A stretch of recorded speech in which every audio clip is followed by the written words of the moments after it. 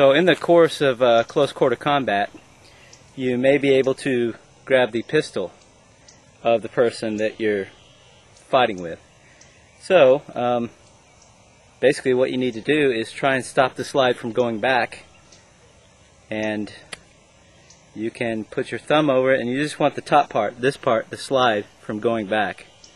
If you can stop that, then it won't reload the next bullet in there. So you grab it real tight,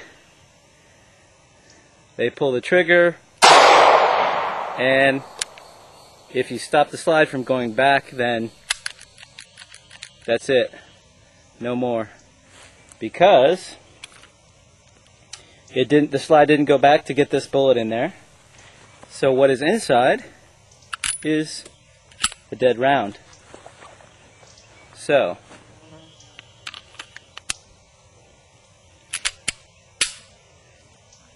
if in the course of close quarter combat you can grab the slide, go ahead and make them nervous, let them shoot off a round, because now they can't shoot the gun anymore.